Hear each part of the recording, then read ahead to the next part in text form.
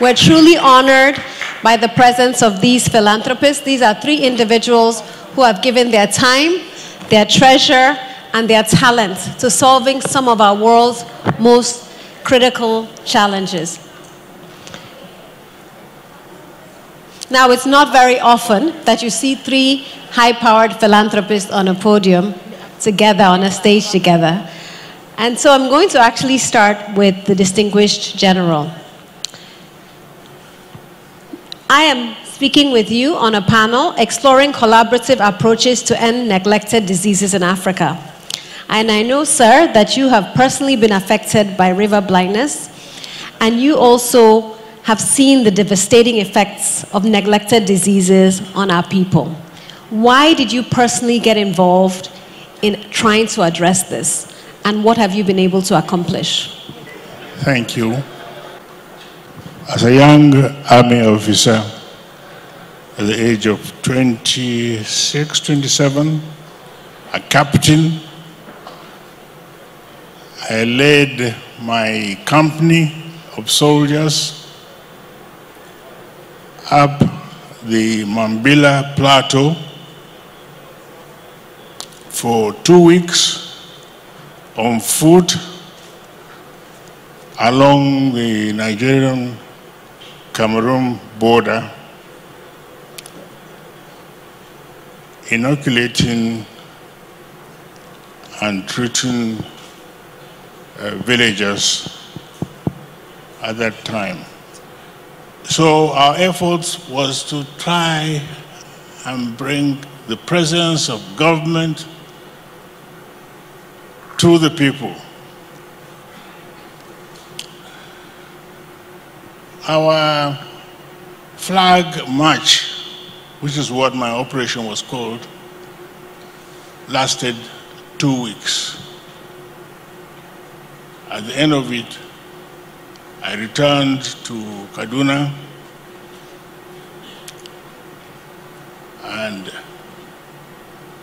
joined the rest of the battalion. 2 years later, one day I woke up and found that one of my eyes was swollen and I couldn't see through that eye. I went to the hospital, the general hospital in Kaduna had a clinic, I think it's still there, called Guinness Eye Hospital. I was tested by an Indian professor, Professor Bhar, B-H-A-R, who, after asking me about my movements,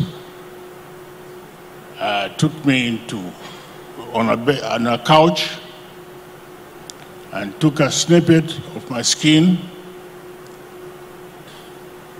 placed it in a microscope.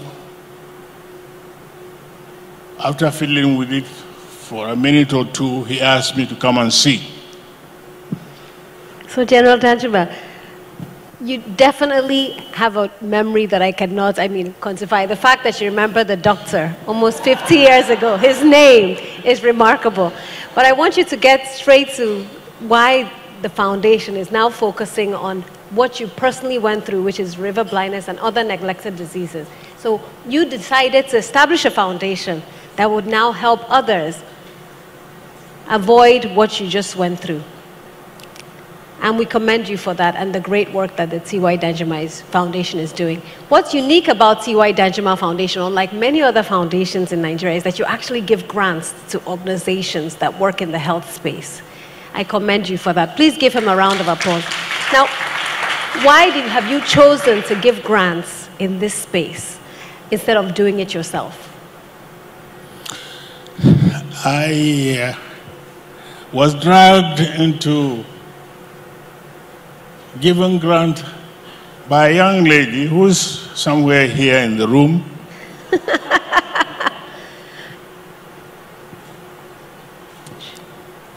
Franca. Stand up.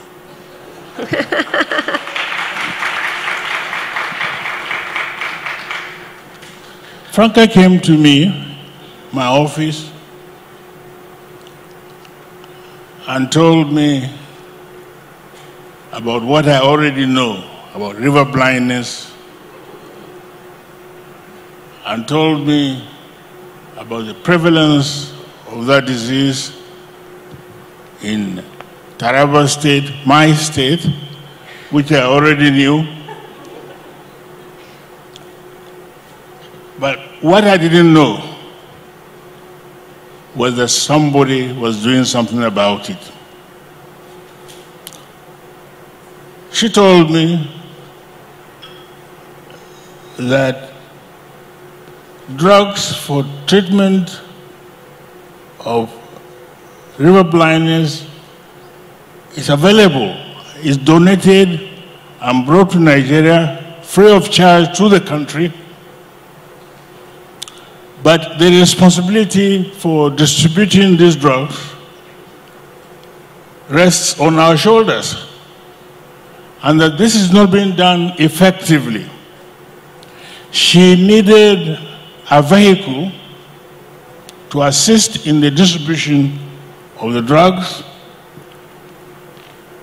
and she'd been promised by the state governor, whose area, incidentally, is the most endemic area of river blindness in the state. These promises were not being fulfilled. She wanted me to buy a vehicle for her, and I did. Fantastic. Please give him a round of applause. I'll come back to you. Fantastic. So I think General T.Y. Danjuma has demonstrated the power of partnerships.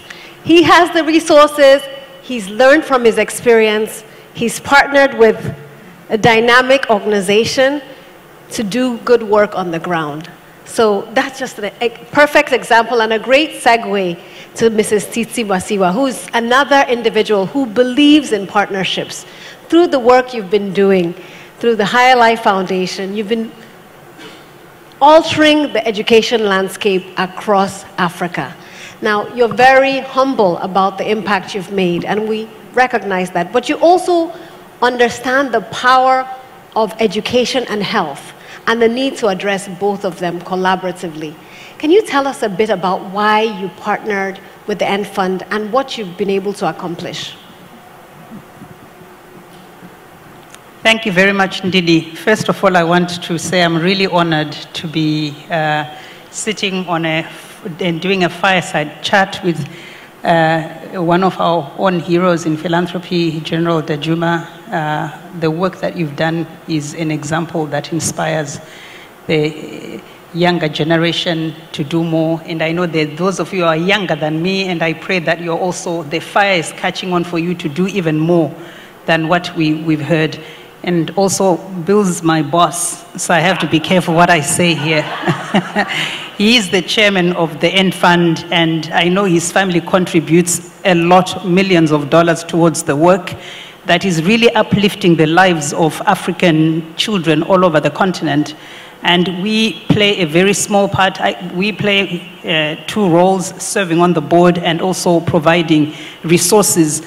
We do the last mile work, which is using the local resources we have, primarily in Zimbabwe, to partner with the End Fund to get the medication to the individuals in the communities, to the schools, to the townships, to the rural homes where people who need the kind of drugs that are administered in order to end the NTDs that affect so many of our people.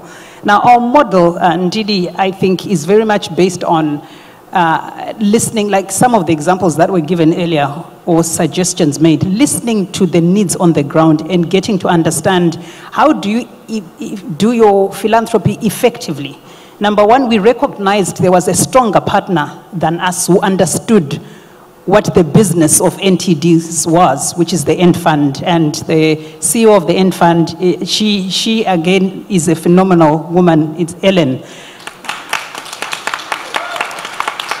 Yeah, I said we need to give her honorary citizenship in Nigeria and the rest of Africa. Okay, 54. We need to give an AU passport for the work that she does. So I was inspired by, number one, having an organization that has a vision that was started by entrepreneurs who put a fund together and who cherish to see the lives of individuals really touched, and young people given an opportunity to live their purpose through eradicating some of these diseases. So the vision was there, the passion was there, the structure on the ground allowed us to be able to use local resources. And initially when I said, I can't send US dollars, and we earn in local currency, and then I can't convert that, send it to the US and send it back to the continent. Can we structure our giving in such a way that we use local resources? And the understanding and the willingness for me at board level and at the operational level really got us to be a catalyst in quickly ensuring that the drugs, before they expire, we have the resources and the people to get the drugs to the people on the ground or the people who need them. Now, we also work in education, and we had realized that if our children are affected by tapeworm, they can't come to school, they are lethargic, low energy, and they're tired, they cannot learn. So in a very efficient and inexpensive way, I mean, some of the drugs only cost 50 cents to be manufactured, but the cost is in the logistical support, the organizing to actually get them and finding the right partners on the ground. So we felt that given the investment that is already made to get the drugs on the ground and the negotiations that take place with the pharmaceutical companies, it would be such an efficient and effective way if we could play our part in getting these drugs to as many people as possible to ensure that we could reach scale and provide the needs on the ground. Another aspect, indeed, I wanted to highlight is the role that our company played. Now, I'm a big believer in get to discuss these things at board level, get the people in operations to understand what role they can play without asking them to part with money or to do things that would mess up their profit models. So having a mobile telephone company really helped in negotiating with the company to provide SMS messaging to make sure that as many people could hear the messages about these mass drug administrations that the End Fund does. Now let me tell you, they do them efficiently and effectively. In 1 year, they administered drugs, like in Zimbabwe, for instance, to 6 million people all over the country. And all they need is to take a handful of that medication and they're good to go for the rest of the year. So that's impact, it's efficient, and it's also sustainable in having local partnership. Thank you. Thank you so much, Mrs. Masiyiwa. You've reinforced the importance of partnerships for scaling. And partnerships, not just the Higherlife Foundation playing its part, but also Econet, wireless, and using the power of technology to reach 6 million people in a year, which is unprecedented. Please give her another round of applause. I think what both Mrs. Masiyiwa and General Danjuma have illustrated is that in this game of impact in health and education, in any social sector, you have to be willing to partner, and you have to be humble enough to realize what your strengths are, what your weaknesses are, and who else can do the job better. And that leads us to Bill. Because talking to Bill Campbell before this session over the telephone, I was amazed by his wealth of experience, his expertise, and the fact that he has become so passionate about the issue of neglected diseases. Coming from the private sector, Bill, what drew you in, and how has your private sector experience enabled you to effectively chair such a transformational model? That's really one of the first of its kind. Well, I'll try to answer your question in a moment, but first of all, I want to say that I'm honored to be with the General, and that you have suffered from one of these diseases and have gone back to your people in such an incredible way through your foundation. So congratulations, and I'm honored. On this side, I suspect any of you that have ever met Tsitsi knows that I'm not her boss, but I am honored to be a colleague and co-conspirator with her on at the End Fund, and I use the word conspirator deliberately in this case because we work really, really hard, and she, represents the African community on our board so incredibly well. And Tsitsi, we couldn't do it without you, and I'm honored to be your partner. So the End Fund is a partnership. I was trying to think of ways to express in some kind of economical way why we think we're different, and hopefully we are making the kind of progress that we'd make. These neglected diseases, most of which people can't pronounce. Luckily, you had river blindness, so that's relatively easy. But schistosomiasis, lymphatic filariasis, elephantiasis, I'm working on it. You can clearly see. But the End Fund, in terms of trying to be a different kind of partner to contribute to these diseases that still affect over 1 billion people. We really like to think that we've sort of approached it in a sensible, if not unique way, by kind of employing more, better, faster. In our case, more means something different than it usually means, particularly in respect to philanthropy, in the sense that money's not our first problem. It's an important problem, but it's not our first problem. Because the pharma companies and the London Declaration, the Gates Foundations, and Bill Gates himself have made all of these drugs available as long as people will receive them with the appropriate education, and that we can distribute them in an effective way. So our more is much more an umbrella kind of effect than just money. The End Fund has been quite successful, and we're very proud of it as to how much money we have raised, and the Campbells have helped.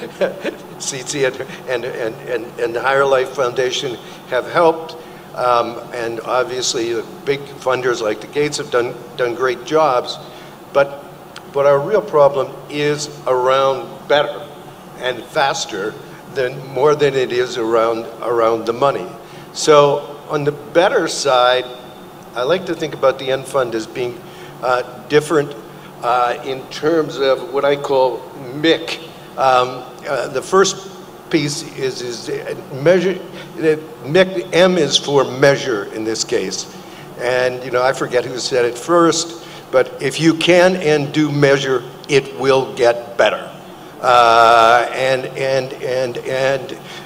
that inevitably happens. I mean, obviously it doesn't always happen as quickly as you'd like it to happen, but if you do measure it and you do measure the right things, eventually you will get improvement. And there's been a lot of measurement going on in the NTD space, but I think that we've actually got it, just that much better by using best practices. I noticed you came from the Harvard Business School. We try to use every Harvard Business School set of letters we can.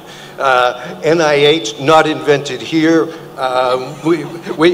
We just try to take best practices. We inherited, because of this wonderful situation with the pharma companies, if we do a great job on the distribution and education, in fact, we will be the low-cost provider. And so far, where we're operating, we are the low-cost provider. So on the measurement side, first part of better, we're doing pretty well. I in MIC is for involvement, and this goes kind of all the way from the board, You know, Tsitsi and I are here. The management is all here, but they've in fact all come from the field. Tsitsi and I have been in the field. We've raised money, you know, walking over over Victoria Falls, and you know, so we are, you know, everyone from the board all the way through to the new hires are deeply involved. And most importantly, I think going back to something that the ambassador said, is that in fact pretty much everyone that is involved in our organization from the board down has done a mass drug administration. My daughter, who was 10 at the time, witnessed a trachoma operation restoring sight. It's just part of what we do, is that we get out and we touch the people that are being affected. I love talking to teachers about what our mass drug administrations do for them. And so that's a big part of the better part. Last thing, cooperation, is that, you know, back to a little bit of the not invented here, there are great NGOs in the world. Some of them are better than others. We try to pick the best one in the market in which we're operating, because they deserve to get more business if they're doing it better already. And similarly, we're always trying to work as closely as possible, particularly with the Ministry of Health, but also the Ministry of Education, and kind of anybody in the government that we could help with. So better, and then the last word is faster. And frankly, if you do better really well, and you do more really well, faster starts to take care of itself. So, you know, in that regard, we really try to be absolutely quick to market. Fantastic. Please give Bill a round of applause. I think we have a whole book coming out of Bill's speech. More, Better, Faster, MIC, Measurement, Involvement, Cooperation, and NIH, not invented here. If every foundation would just take those nuggets, I think we'll all get better, faster, and the more will come. Now, I want to just quickly open it up to questions, because I know that time is far spent, and this is a very, very critical topic around neglected diseases, but health even more broadly. We have about 20 minutes for questions. Please raise your hand if you have a question, introduce yourself, and make it really swift. If there are no questions, I have a long list of additional questions I'll ask. There's one in the front. Okay. We have comments here, and then let's go with Jane. You can ask your question, and then we'll go with. Thank you. Is this on? It is. I know that ending river blindness in Nigeria is a very high priority for Jimmy Carter as well. And I wanted to have a sense of all the players involved, because this is an extraordinary example of you know, nonprofit coalition. I think it's Merck am I right, Bill, that it's Merck is the drug company that is providing cures for free. The Ministry of Health is deeply involved. Leader of the stature of D.Y. Danjuma. Give us a sense of the range of the actors involved and the process for piecing together such a coalition. Okay, great. Let's take the second comment. We'll just take a few together and then we'll... Yes. My name is Nana Kwebena. I am a producer. I'm an artist. I'm a DJ. I've been able to work with some great people like Jadena, actually, Janelle Monáe, so on and so forth. But another thing that I do is I have a nonprofit called All One Blood, and we work with sickle cell disease, which in America has also been labeled as the forgotten disease. Obviously, the continent, you know, we have the highest concentration of sickle cell disease in prevalence, and particularly in Nigeria, the largest population of sickle cell disease is here in the world. And as someone that's kind of interacted with both music and medicine, the way in which I realized that I needed to dedicate my life to both was actually when I spent time in Ghana. And I was doing a study at Komfonoche 37 Military Hospital and working with children, looking at the idea of whether or not they disclosed or concealed the fact that they had sickle cell disease. And the thing that I found overwhelming was that most of these children would not disclose this disease. Whenever they had a sickle cell attack or a sickle cell crisis, they wouldn't tell their parents. And what they would do, for anyone that knows sickle cell disease, it's a very, very painful and debilitating disease. It's a disease that I suffer from. It's a disease that I've lost my younger brother to. So knowing the pain levels of what it comes like, or what comes with having sickle cell disease, you would have these children that would suffer this disease and suffer this pain crisis, hide in their closets so that they could hide from their parents. So their parents never saw them having this pain crisis, not because of their parents, but because they didn't want to be able to have to miss school the next day and have their friends and classmates wonder, what is it about this person? Why are they missing? Are they a sickler? And it was at that point that I realized we can have a lot of great research, we can have a lot of resources, we can have a lot of great minds in this space, but a big part of the reason why some of these diseases are forgotten and neglected is also because of the stigmas, the social stigmas that are attached to them, right? And if you have access to all of these things, but you have something internally where you can't actually disclose it and share it with the world, all the resources in the world don't matter.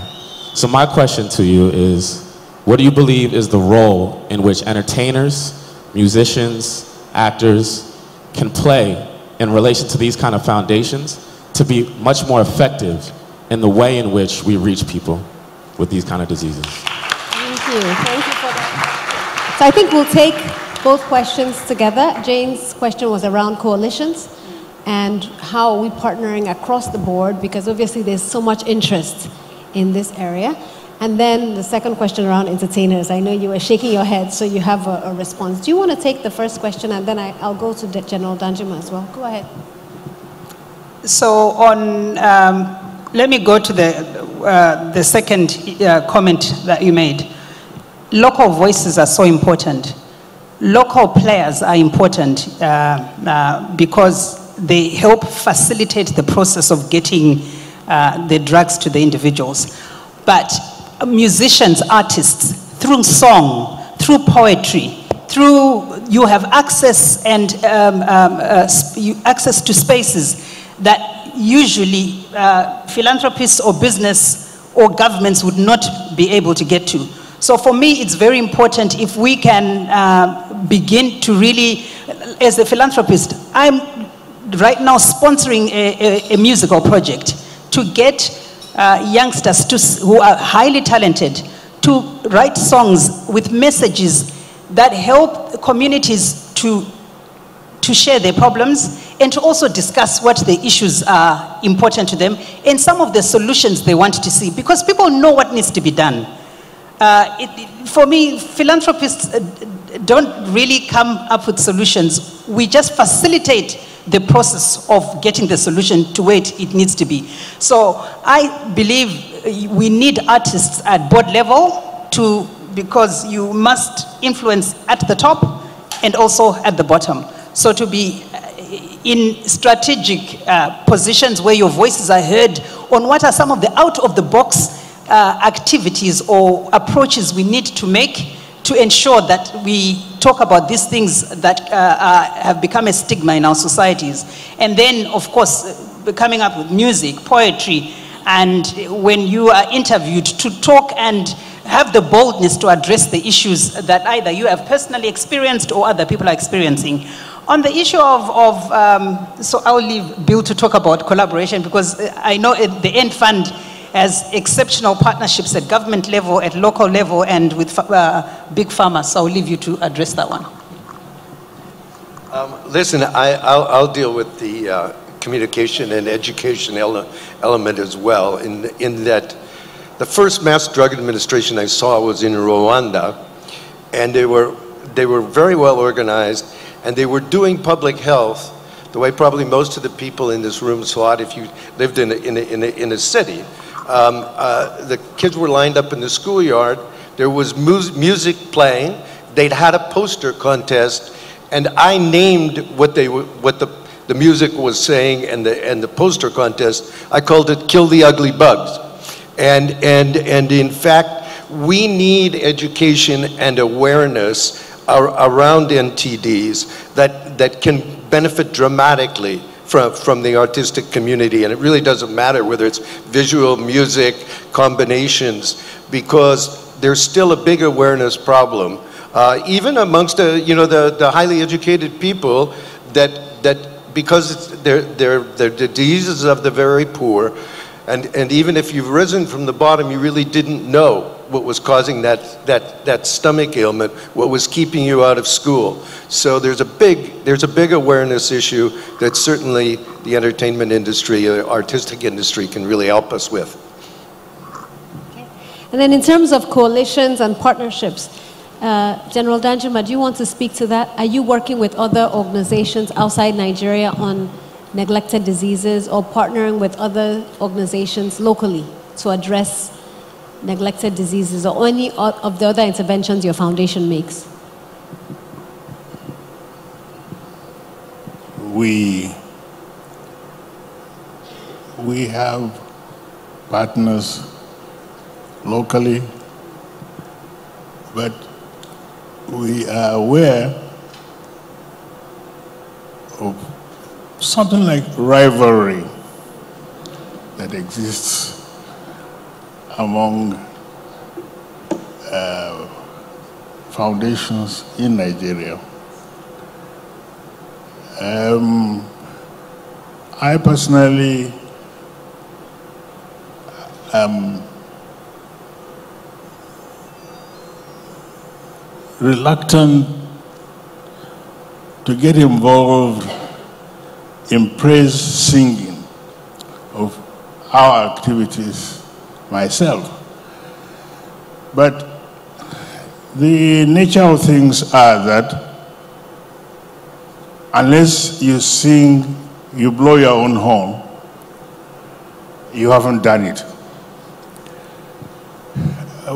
Our foreign partners are the manufacturers of the drugs that we distribute. But my foundation also covers education. It covers income generation, and we try to also do general health care of the people. So we are all over the place, and not just confined to river blindness.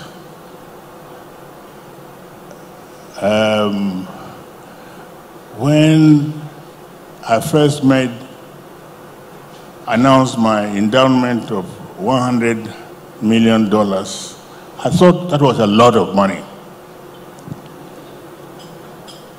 And so I was going to do all those things that I've just mentioned, and even more.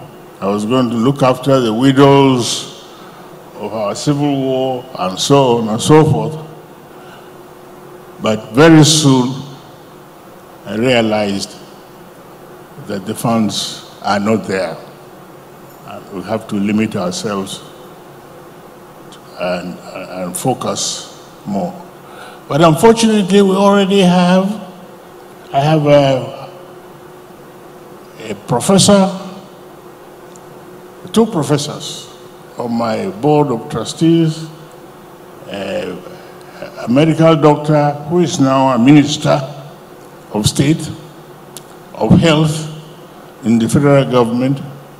You know, very powerful people already on the board.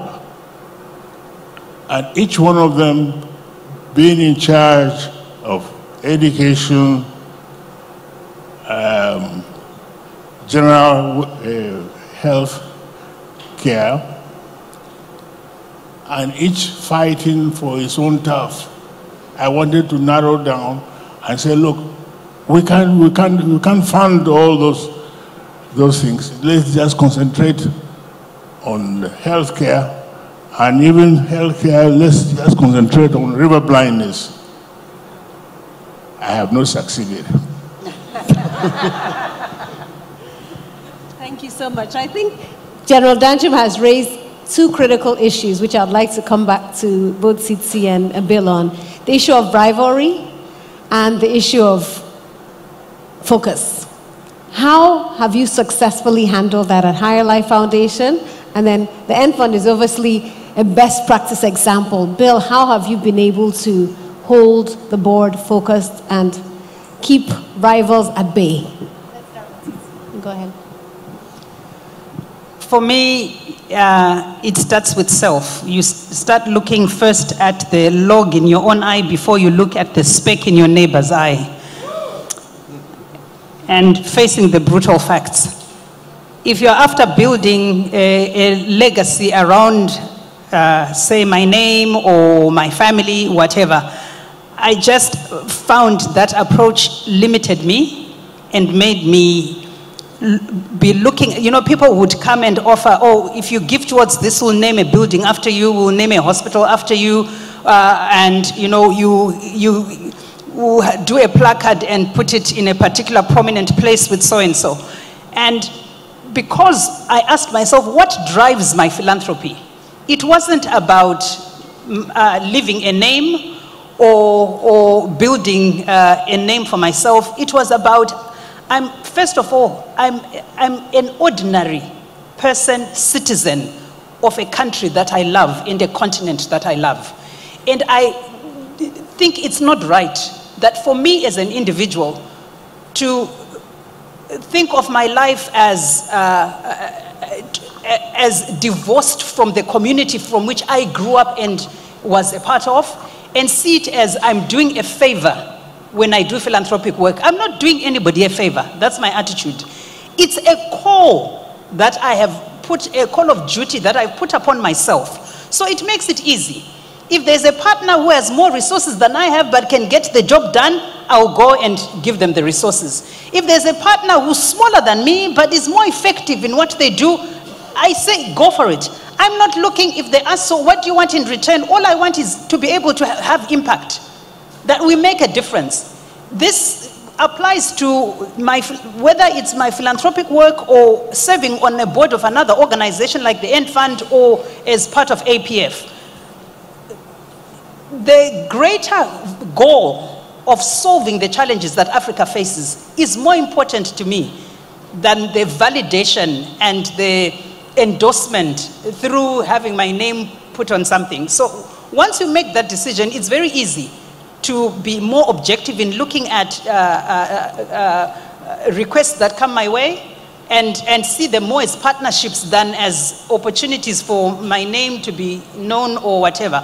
So it's been very helpful, and I liked it. Makes things very simple. So when your name is not mentioned, you're not offended. When you don't get a seat at top table, you're not complaining. If, you know, people don't sing songs of Solomon about you, you're okay. So it's a good place to be in.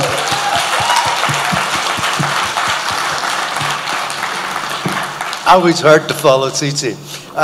But she did refresh my memory a little bit. And I had this very significant event when I was between first and second year of college. I had a very nice girlfriend who I thought we were doing swimmingly well, but you know, came June or July, comes this letter which I carefully opened, and it is the ultimate Dear John letter written Dear Bill. And basically she said, well, you're a perfectly nice human being, but you're never going to amount to anything. Well, you know, I went to work the next day, and I have never been the same. You know, so I call myself now an activist philanthropist, but the reality is I was just an activist, and you know, life has done me very, very well. And when it came to philanthropy and the End Fund, and it was time for me to give back in a major way, back to your friend in Silicon Valley, You know, at some point, you really can't accomplish anything more with your career or your business or whatever. Nothing that is really, really, truly, you know, personally rewarding. And so I've gone into philanthropy in the same activist way that I've done pretty much everything since Susan wrote me off. And you know, in the end fund, I just, you know, back to what I was saying earlier, we just try to run the place with best practices. We really communicate incredibly well, both as a board and with the management. And the management is out on the road all the time. The board joins them both on the on the road when they can.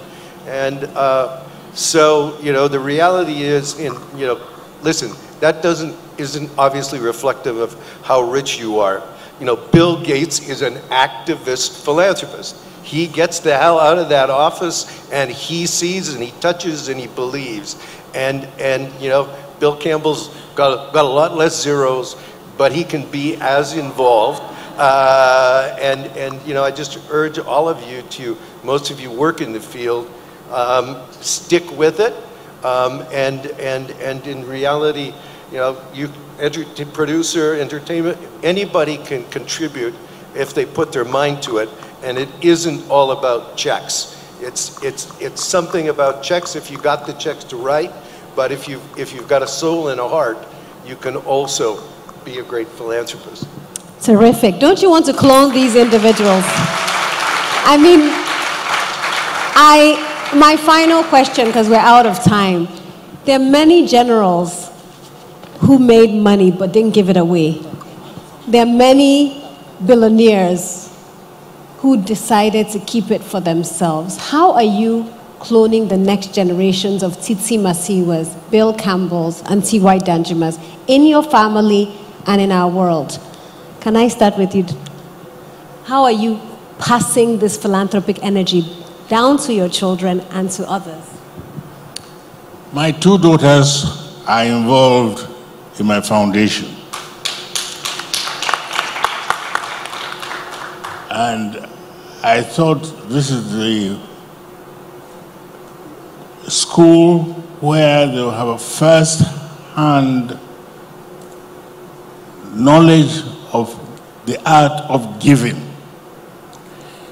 Giving, but not just giving, but anonymous giving. Giving, donating to a cause that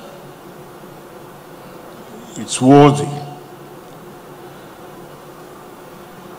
They are the next generation, and I hope they will carry on. I'm getting repetitive. So. I involve my family in everything that I do. I love to go to the community. For me, that's the best place. I find I'm most connected and effective, and I take my kids with me. We have we call it a mantra in Higherlife, that we go where they are, the people that we work with in communities, we go where they are, we sleep where they sleep. I go to sleep in the rural communities, I have no problems with that. And we eat what they eat. How do I change what the kids are eating if I'm frightened to eat what they're eating? And then we sit down and hear them share their stories and then find ways in which we can help them achieve their God-given purpose. So that's what, so I live that and I find it most enjoyable. This is not a job I do, this is part of my calling, and it's something I'm willing to stand up and speak about and be a part of. Pretty similarly, you know, the foundation was formed so that my children could see my true beliefs in life. My eldest daughter gave the mission to the foundation, which we learned here in Africa on a trip, I don't know, 10, 12 years ago. Our mission became low-cost interventions that can change people's lives. And the end fund, for somewhere between 25 and 50 cents a year, we can essentially keep those children in school where they belong to be. And so I'm quite secure that the next generation will have similar beliefs, and hopefully after that. Thank you so much. Thank you so much. I'll end with my favorite quote, which is by Nelson Mandela, which says, "Vision without action is just a dream. Action without vision just passes the time. But vision with action can change the world." You'll agree with me that these individuals have vision and are acting to change our world. Please give them a round of applause. Thank you so much, Tsitsi Masiyiwa, for all you do. Thank you, Bill Campbell, for your life of example. And thank you, T.Y. Danjuma, for giving your time, treasure, and talent. Please give them another round of applause.